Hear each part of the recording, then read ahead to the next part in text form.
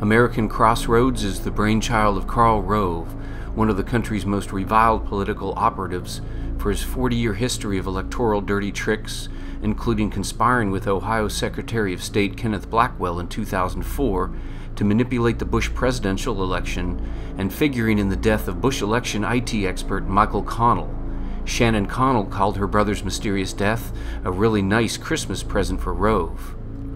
Now, American Crossroads and the U.S. Chamber of Commerce, groups secretly funded by a cabal of corporate barons opposed to any common-sense regulation, healthcare reform, environmental protection, or financial accountability, have pumped millions of dollars into ads supporting Ohio Senate candidate Rob Portman without any disclosure of who has paid for these ads.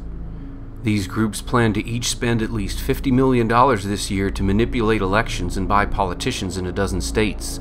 Such massive amounts are made possible by Citizens United, a 2010 Supreme Court decision allowing unlimited corporate funding of elections.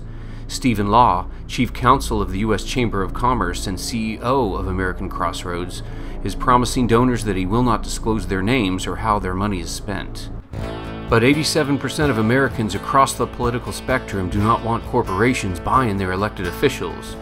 Rob Portman, you have campaigned on independence and transparency, yet you are being supported by American Crossroads and the Chamber, which are hiding their financial activities behind a wall of lawyers and secrecy.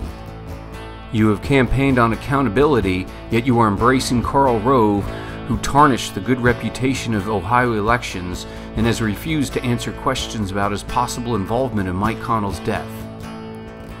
Do the right thing, Rob.